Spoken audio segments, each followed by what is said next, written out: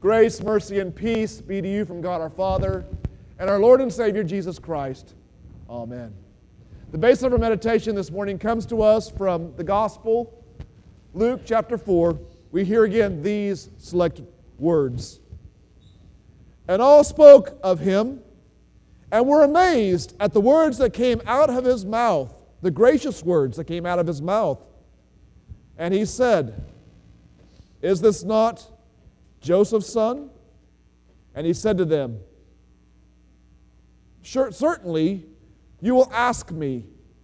You will say this parable, Doctor, heal yourself. Whatever we have heard you doing in Capernaum, do also here in your hometown. Dear brothers and sisters in Jesus Christ, our Lord and Savior. It was last year, and the entire city of Houston was talking about it. The Astros had won the World Series, and they were bragging. They were boasting. Boasting and bragging, it's part of our sinful nature, is it not? It's almost as if we're born with it. As a matter of fact, I would probably insist that the reason why football is so big in Texas is because it gives small towns and schools reasons to brag about. You drive down the road through the state of Texas and you come to a town who has won the state championship, and usually, if it's been recent, there's a huge sign that says state champions.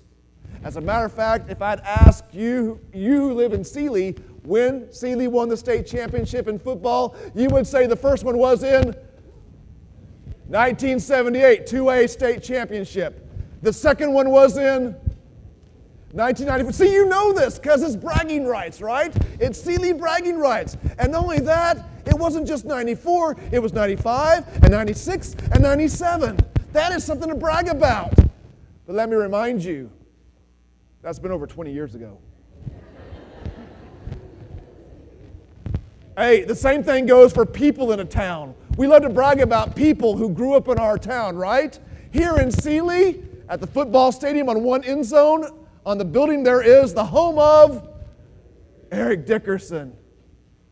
Yes, we, just like the people of Nazareth, love to brag about our hometown and what has come out of it, whether it be a state championship or somebody who is great who grew up in our town. And Nazareth is just like that. They heard of Jesus doing all these great miracles in Capernaum, and they wanted to do the same in their hometown. Can you believe it or not? I would say, in my personal opinion, that if Jesus would have performed, which he didn't, would have performed any miracles in Nazareth, they probably would have put a sign outside their town saying, Home of Jesus of Nazareth, right? Because it was something for them to brag about. But that was not Jesus' purpose. Jesus did not come to and that's it. He did not come for people's entertainment. He did not come for people to be astounded and amazed. That was not his purpose. But we, of people of sinful nature, we still love to brag. We love to brag about those who are around us. We brag about our town. We brag about the famous person that we know. And yes, we even sometimes brag about ourselves, do we not? We want to see people think that we're awesome, that we're amazing, that we're astounding, that we're fascinating. But Jesus' purpose was not to entertain. Jesus' purpose to come for us was not so that people would go, oh, or what gracious words that come out of his mouth. What great things we can talk about Jesus. That was not Jesus' purpose, was it?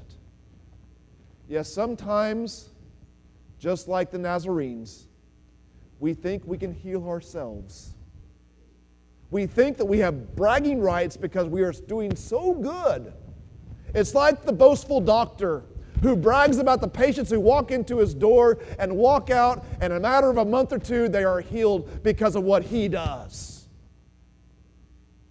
Wow. What an ego. Because that doctor does not realize that he is not the one who heals. but it is God above. We think the same thing, do we not, when we brag about ourselves or brag about something that's going on in our lives? We think that we're doing such a great job, but how arrogant we are. We cannot heal ourselves. It is God who heals. And we forget about that, do we not? We're like the lady who walked in the doctor's office and said, "Doctor, you got to help me.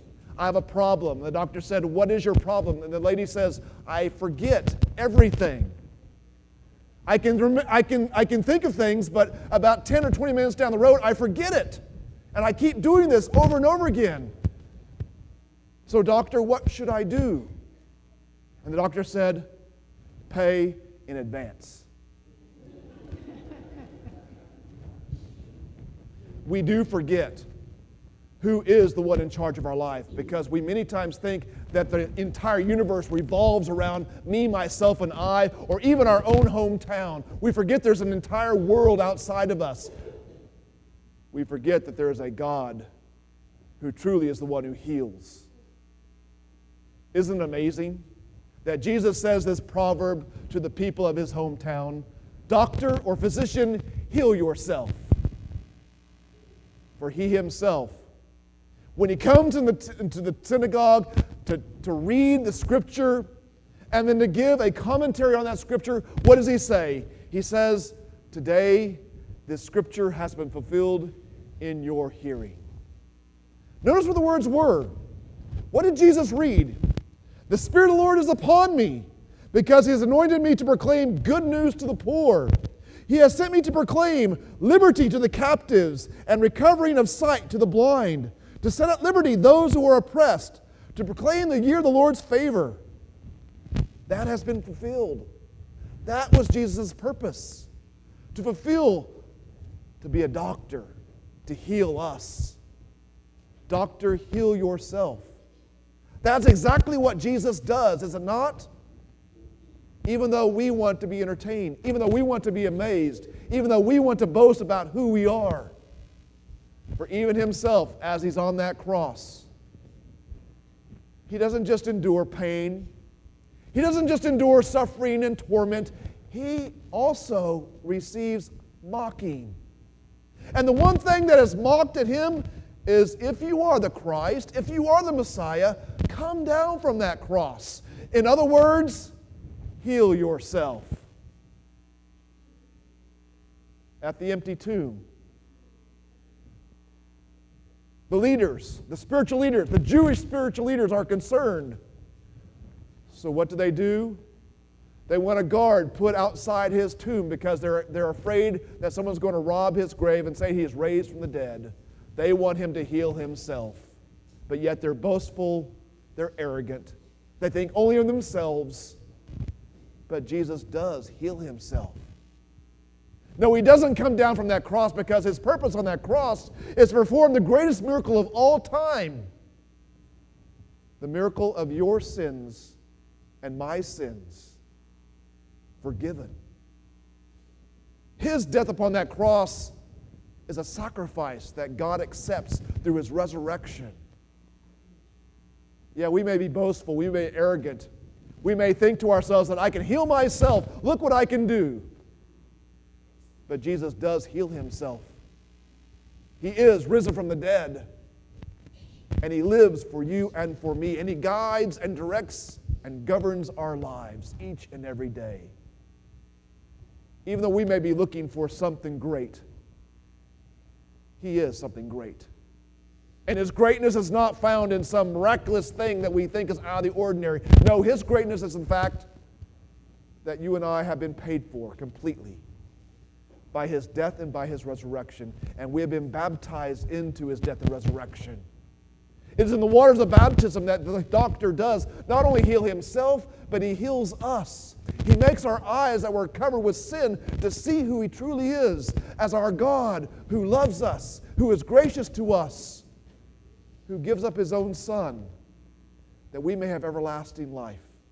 That in his death on that cross, because we are baptized into that sacrifice, Jesus grants us forgiveness. Because we've been baptized into his resurrection, we have everlasting life that will come to us and to all those who believe in Jesus Christ. Yes, the great physician, Jesus Christ, is the one who heals us, both physically and especially spiritually. The woman comes into the doctor, and she's been having problems for some time. And the doctor diagnoses her and then says, okay, this is what we're going to do. I want you to take the green pill with a full glass of water each morning when you wake up. The blue pill at lunchtime, take it with a full glass of water. And the red pill, I want you to take it when you go to bed, again with a full glass of water. And the lady looks at the doctor and says, well, doc, what is my problem? And he says to her, you haven't been getting enough water. Oftentimes, we as Christians forget about the water of baptism that has been granted to us in His life, in His death, in His resurrection. Let us remember that we are baptized Christians. We are baptized into His death, into His resurrection, that God always grants us life and salvation. Notice, when you boast about yourself, when you boast about your hometown, when you boast about something upon this earth, you are always boasting about something that is in the past or the recent past. I know a high school that built a $300,000 press box, a double-decker press box, a beautiful press box. And on that press box, they hung a huge banner that said, Texas State Football Champions 1990. I remind you, that was over 25 years ago. For us, in the same way. We can brag about ourselves. We can brag about our football team. We can brag about our baseball team. We can brag about things and people in our town, but we're still bragging about the past. But in Jesus, let us boast and brag about Him. Because when we boast in the Lord, we are boasting not about the past only, but about our future. For Jesus Christ is your future and my future, because in Him, we have forgiveness and we have life. Doctor, heal yourself. And that is exactly what Jesus did for you and for me, that we may have healing, physically and spiritually. Amen.